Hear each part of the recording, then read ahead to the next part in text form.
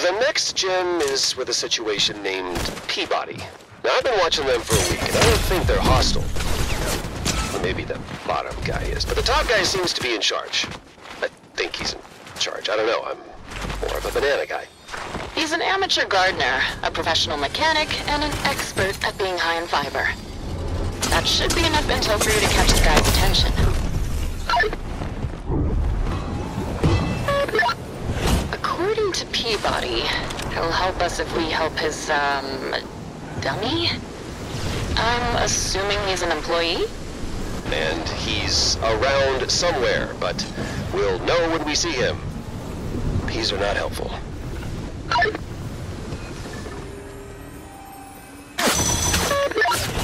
You got the gem. Just one left, and it's with him. Megalodon. Something about being around these gems. It makes me feel... I don't know, nauseous, but in a good way.